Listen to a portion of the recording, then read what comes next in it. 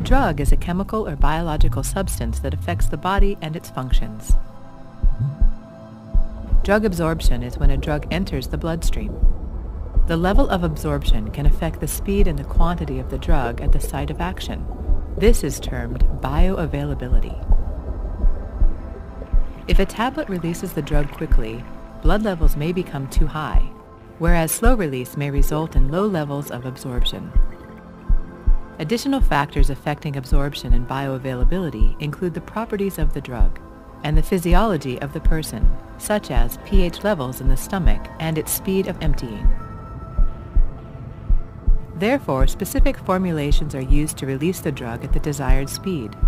Common formulations include tablets, capsules, suppositories, transdermal patches, and solutions. Drug metabolism is the process by which the body breaks down drugs, which mainly occurs by means of enzymes located in the liver. Many factors, including intake of specific foods and other drugs, can increase or decrease the speed at which drugs are broken down, and thus determine their levels within the blood.